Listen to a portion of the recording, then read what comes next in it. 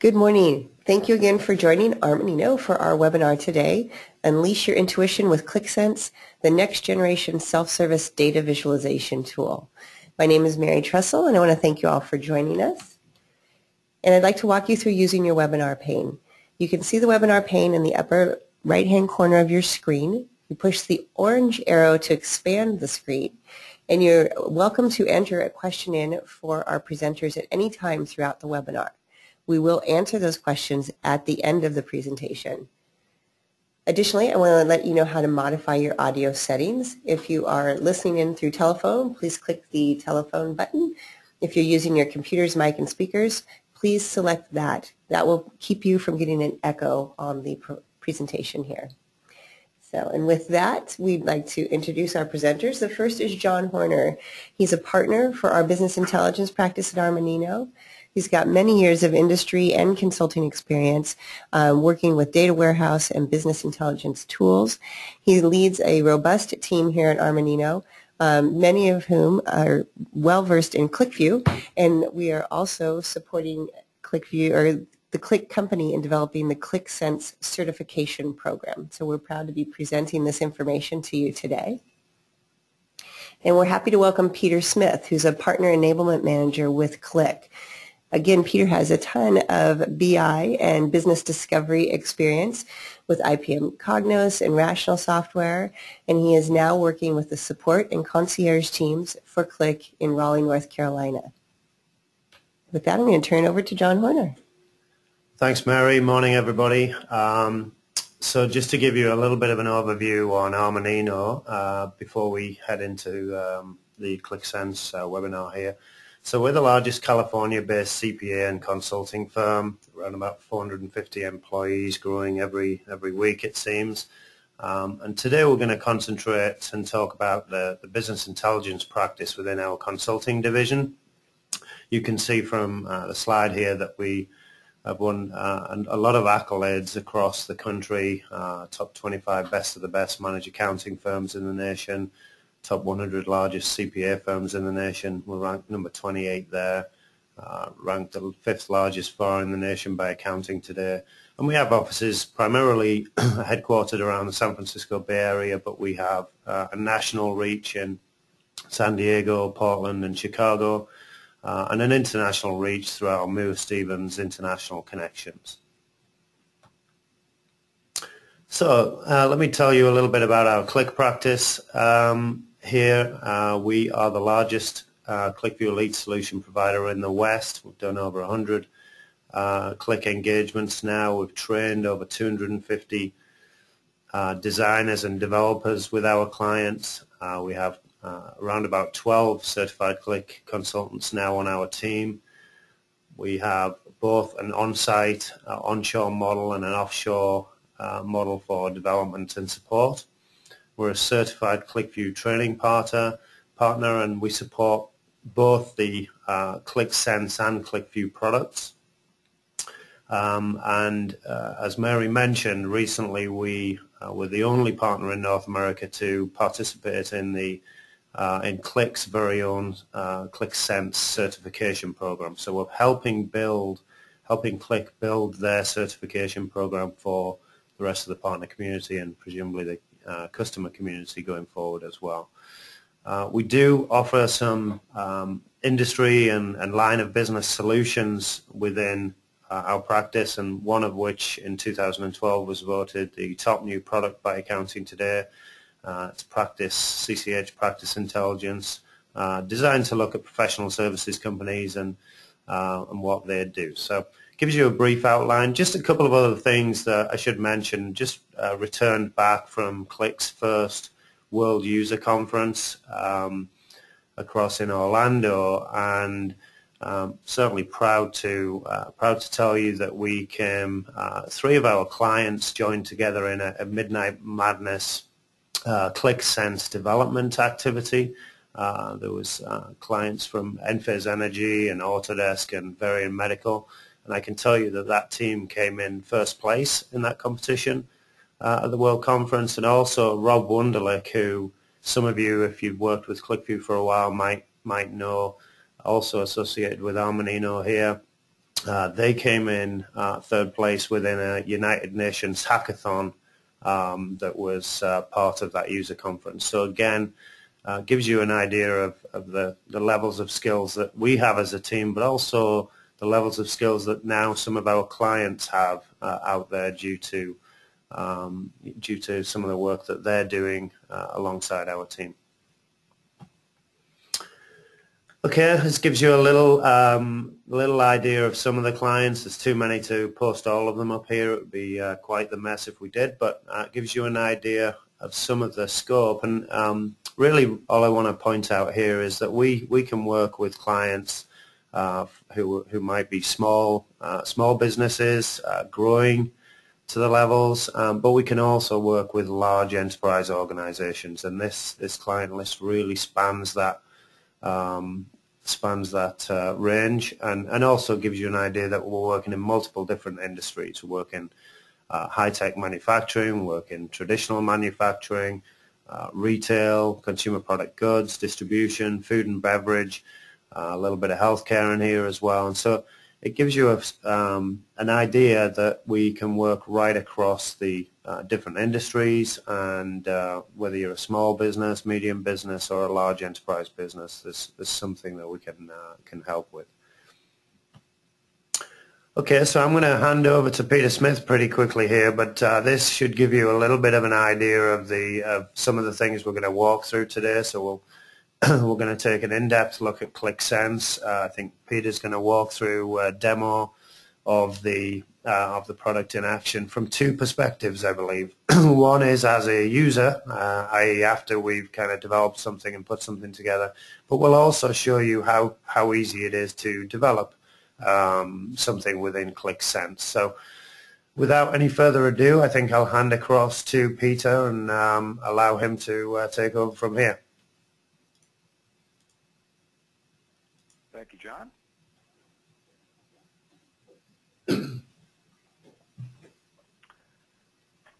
Well, thanks everybody for attending this morning, this afternoon, whatever your time zone may be. My name is Peter Smith with Qlik as a Partner Enablement Manager, and today I'm going to concentrate on the Qlik Sense product. And for those of you who have some history with the Qlik company, know that we've had a product out for many years called QlikView, and now we're embarking on a second product line. So we're turning into a two-product line company, and Qlik Sense is what we're going to be focusing on today. As John just outlined, what I plan on doing in the kind of order of the demonstration here is to give you just a very quick high-level overview of what Qlik Sense is, what its purpose was in developing its mission, its goal, and what makes it unique, as we feel, in the marketplace.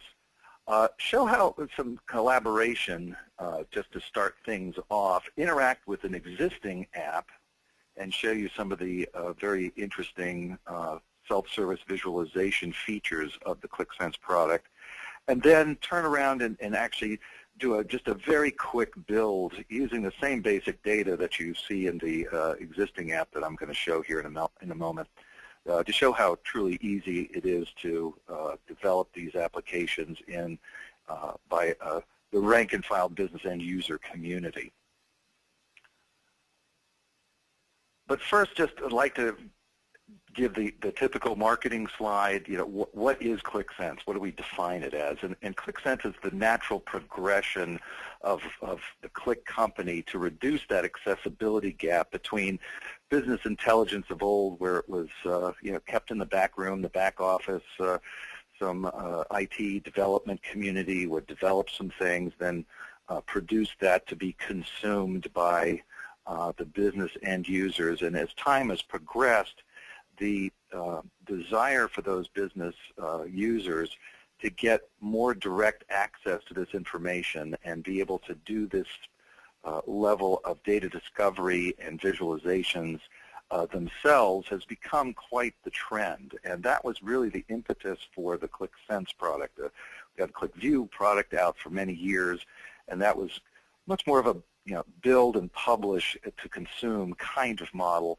And really the market is pushing it to I want to be able to do things directly myself. And so the real goal here is, as the slide says, self-service data visualization allows a broader user community to get a governed set of data in their hands to do that visualization and provide that additional very flexible data exploration to answer that next question that typically happens when users start to delve into the data and information. And yeah, it's all about unleashing that intuition about the data. And it's in three main, Qlik Sense really targets three main areas. The initial focus is for this end-user driven drag and drop creation of self-service visualizations and providing very intelligent visualizations right out of the box with no programming, a smart search capability, which I'll demonstrate in a bit. The ability then to also share that analysis across groups, the ability to take that information and communicate through what we call storytelling, having an embedded storytelling capability right inside the application. And then the final thing is the entire product has been built with responsive design. That's the buzzword nowadays. In other words, to be able to accommodate anything from mobile devices all the way up to your typical computers and laptops, but it was built from the ground up with the idea of being able to run this and do development visualizations directly on iPads, iPhones, all the way up through your typical traditional laptops and desktops.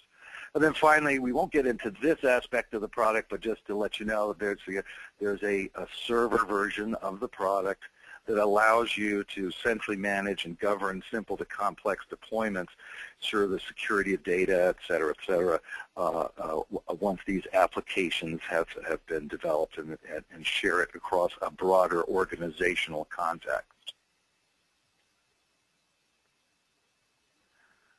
So what might a dashboard in Qlik Sense look like? And this is the example I'm going to be using to just do a quick walkthrough of this information. And the storytelling aspects of the product is kind of have that as the starting point, is it gives you the ability to take that dashboard, and as you're doing some data discovery, you're finding some aspect of the data of interest. It's revealing some pattern, some trend and whatnot. Here's two examples of annotated the sales profit by product with the margin percent, and showing these outliers that have high sales and margins. How can we increase this? What's interesting, we have most amount of customers in the U.S. showing up versus other countries and whatnot. And just interestingly enough, since the very beginning of my presentation, I've been using the storytelling facility within Qlik Sense, even from that beginning slide, even though it looks like PowerPoint, but it's not. It's actually the storytelling capabilities within that's built in within Sense, and this is giving an example of how you could annotate and collaborate with your users, with your management if you're giving a presentation and whatnot. And if you're like most, you've experienced a situation where you're showing a static picture if you're doing a PowerPoint presentation, and then somebody questions that information. They may want to do some well, what happens if I did such and such with this? What happens if I looked at a different angle of data? I did a different level of selectivity. If you're doing something in a more static presentation mode, you're kind of sunk. You have to kind of go back to the drawing board and be able to do those visualizations again and kind of come back to the audience with this. Because the storytelling is actually embedded and it's actually part of the application, and by the way, you can have as many stories, if you will, embedded into this application, it actually is actively linked to the actual live application.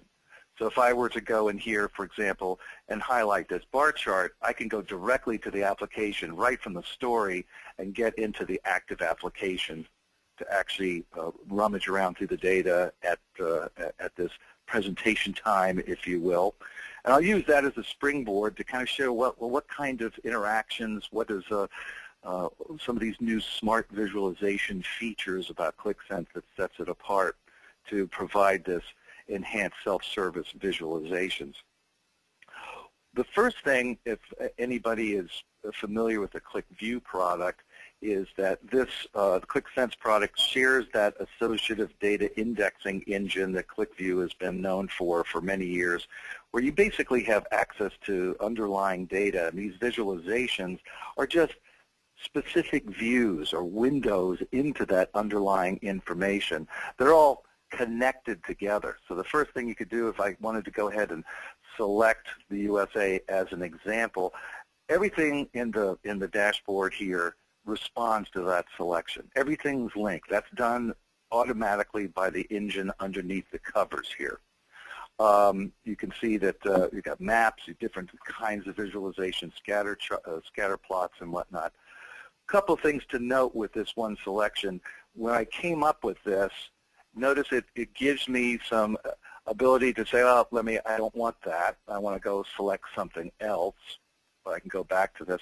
This is essentially allows you to have a preview of what if you were to do something like this. This is what you might look at, and is that indeed what you anticipated?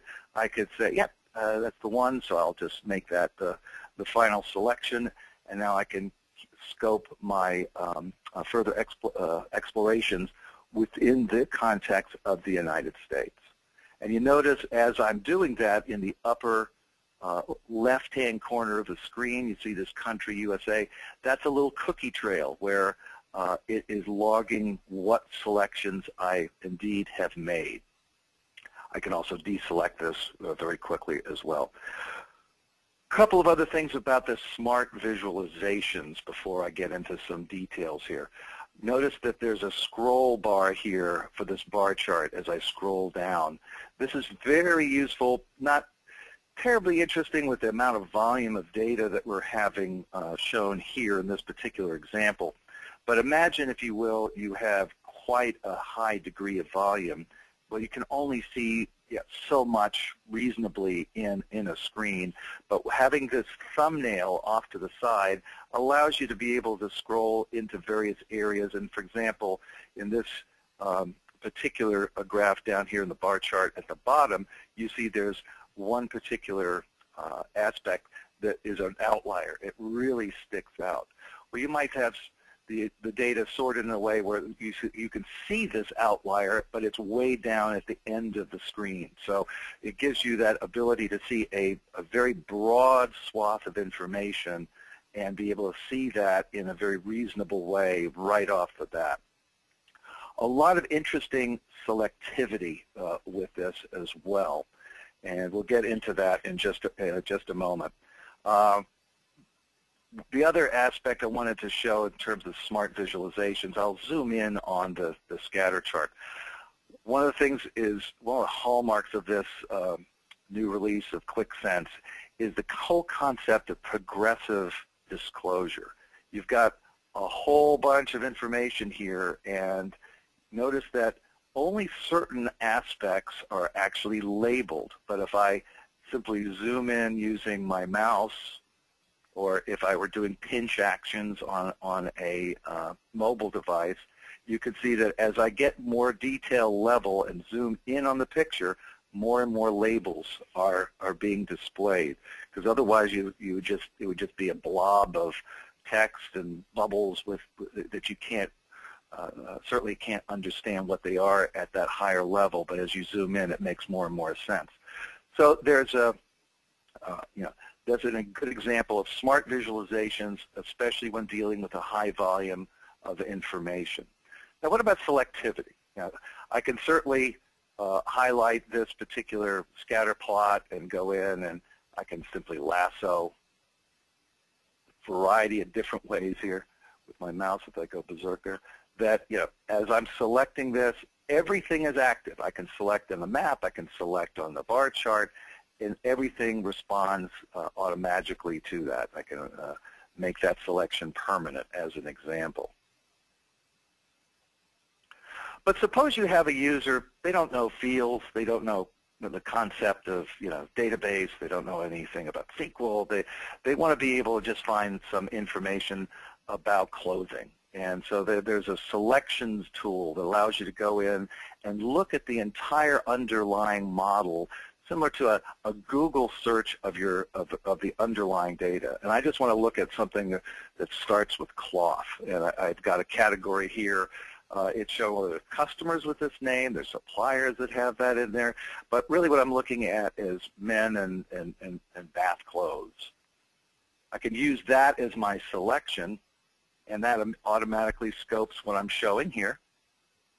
And then I can further, and you can see that selection here in the upper left-hand corner of category name. So I didn't even need to know what the field name was for this, if you will. And if I select the U.S., make that a further selection, I can start honing in on what I'm really interested in. I see, well, I've got even the map. I've got some interesting, I want to look at the cities within the map. And I'm going to just make this a little bit bigger so we can see it a little bit easier. And just like I could on the others, I can go in and lasso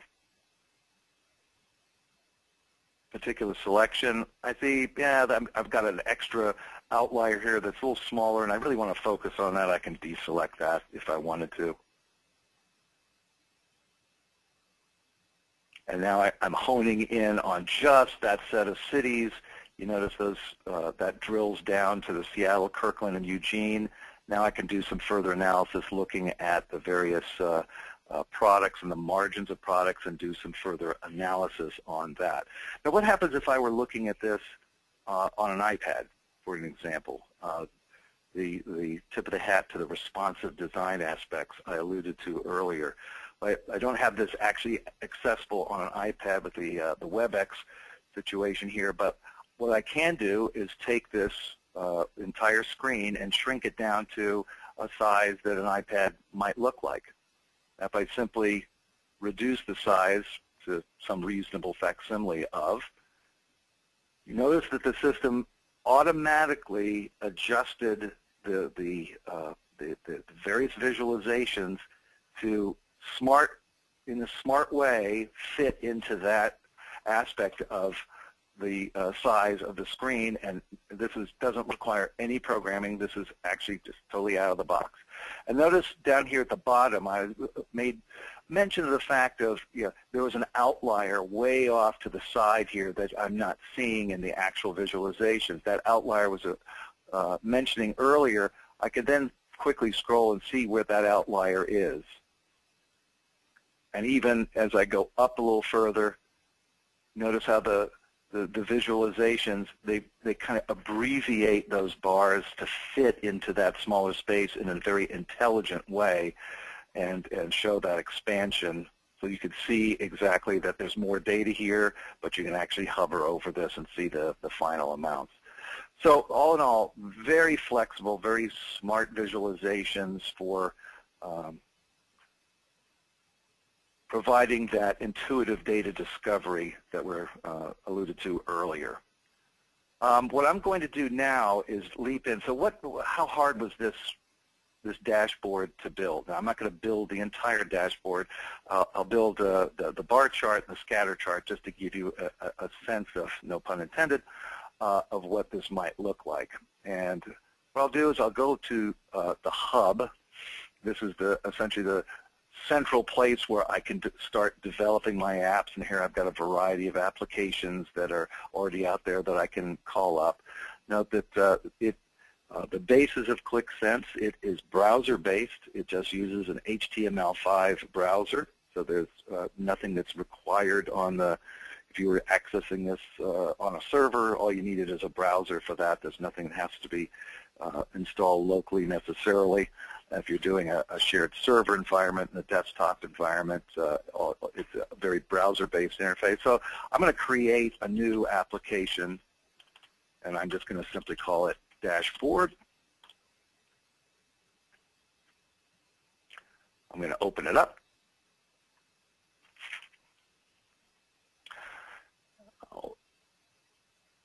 And what I'm going to do is take the same set of information that was in that prior example application and show you how easy it is using not point and click necessarily, just simple drag and drop gestures, so that the accessibility to the functionality within Qlik Sense is going to be far more broader an audience, applicable audience, I think you'll see, to allow them to get access to the power of that dashboard. So the first thing I want to do is take my customer information, baseline demographics, and I want to get that loaded into my app. Well, how do I do that? I simply drag and drop it.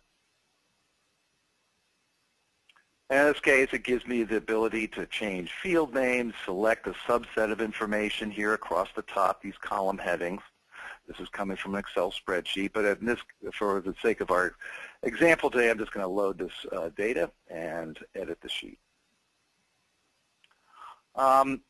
And before I go any further, I'm just going to actually build that bar chart that we saw earlier, just to show you how easy it is to build something right off the bat, to go from an initial data load to some visualizations.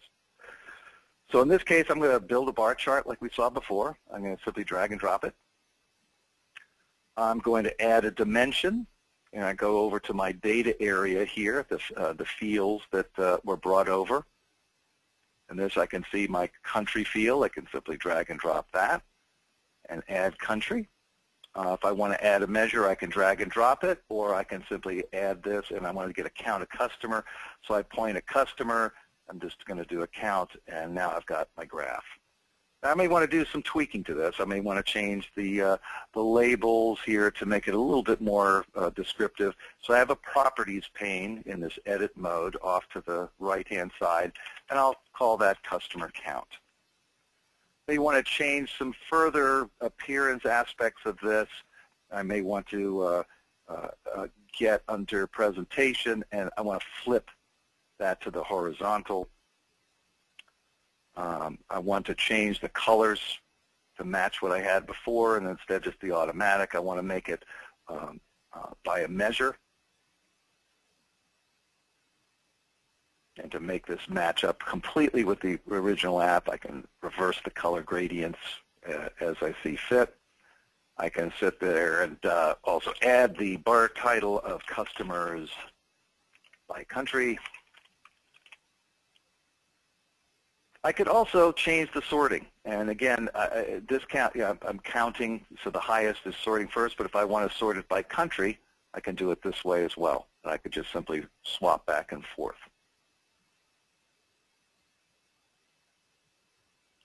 Now I'm done, so I can save my work, done, and I've got a visualization. Not terribly interesting because there's nothing to compare it to. We'd like to add some additional information to this to make this a little bit more useful, but you can see the selectivity is all there built into the system. So now what I want to do is go back in, and I want to add order information. So I have an orders spreadsheet, and I want to be able to get that loaded into the system. And before I had just a desktop or a facade of the application. Do I have to go to a specific area? Do I have to go to a particular thing to get this loaded? No, I just simply drag and drop it. And I'm going to add this because if you already had some information, you could overwrite it. Same thing we saw before in this case. I'll just, for something different, I'll change this to costs just to change the data, and I'll go ahead and load that. So now if I go to my fields, you see there's an extended list of information at my fingertips that's been automatically added. With this, I'd like to just mention and show some examples of this final little link. This is a master items, and this is something that I think that folks are going to find very, very useful. It's an ability for you to develop a reusable area for your dimensions, measures, and even visualizations that have already been built or gathered together, and put that in a reusable area for a broader usage community, or even by the author, the originating author themselves. And how would I develop this reusable area? Very simply. In this case, I'm going to take an example from take a subset of information out of the master data that we see here and pull out a set of dimensions that I think are going to be very commonly used. So if I simply create, I'm going to take country and add that as a dimension. I'm going to take customer, add that as a dimension. I may want to do a drill down across multiple dimensions, kind of on the fly. This is not built into the data necessarily. I'm kind of providing this as an overlay. I go country, city, and customer, and I'm just going to call that geography and add that as a dimension. I may also want to do some very basic calculation kinds of things. So in this case, I may want to pluck the year out of the order date that's in the data model. Here, of course. For month.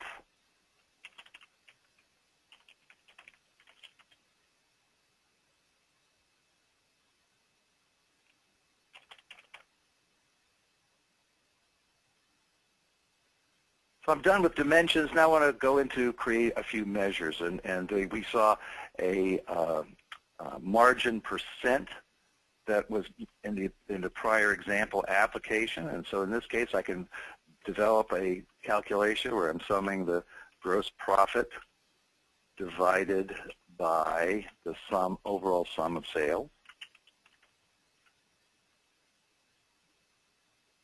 And apply that as my margin, if I can spell it right, percent. And I may also just want to get sum of sales by itself as an item.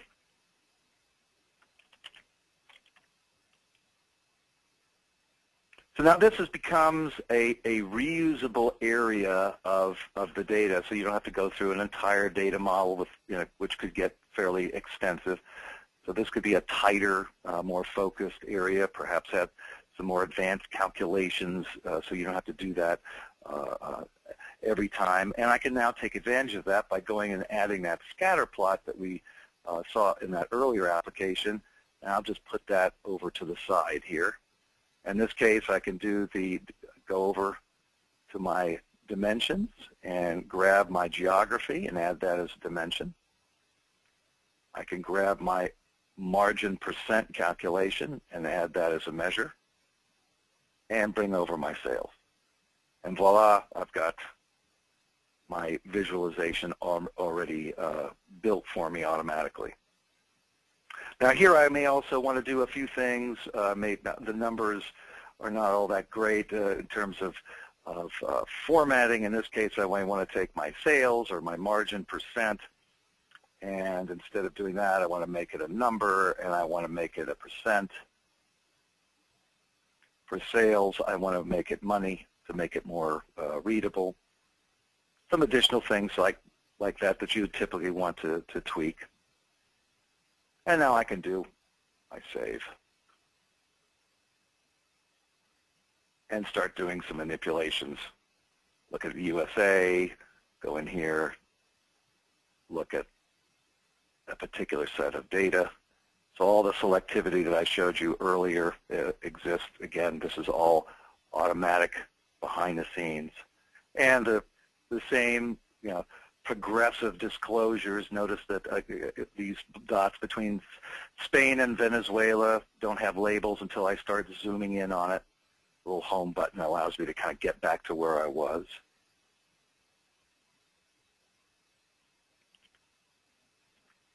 And the same global selection mechanism that I had before exists as well.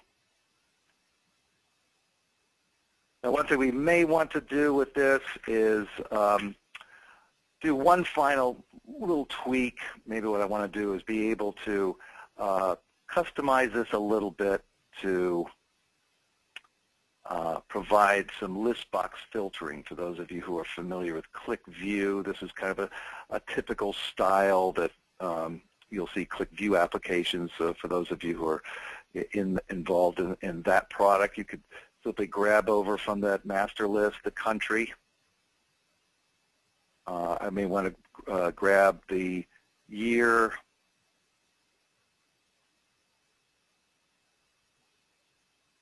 month,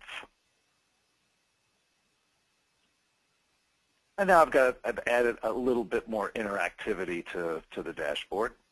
So now I can go in and select, I want to look at the last 2 years,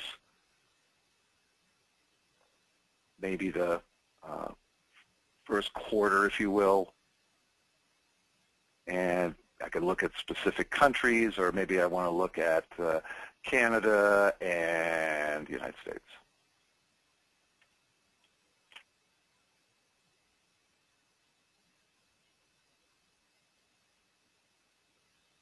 And I could do some further selectivity there.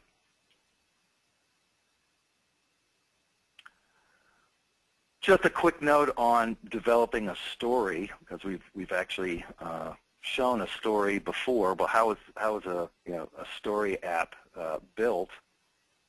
In this case, what I could do is after this, we'll just keep what we've got right here.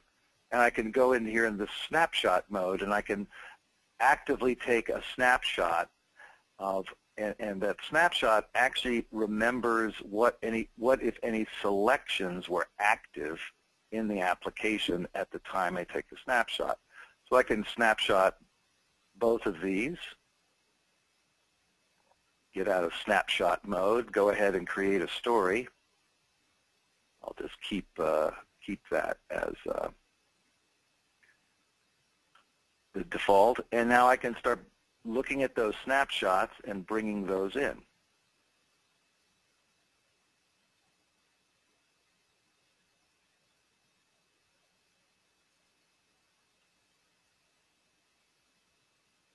And I can start annotating it with text.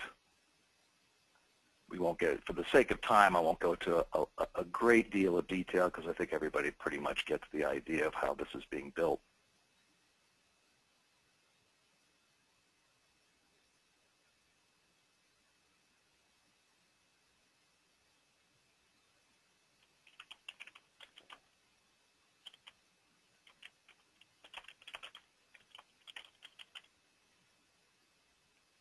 And I can overlay shapes across this as well. So I can go here and highlight something over here that you want to, like we saw before with the prior, this outlier and the counts, et cetera, et cetera.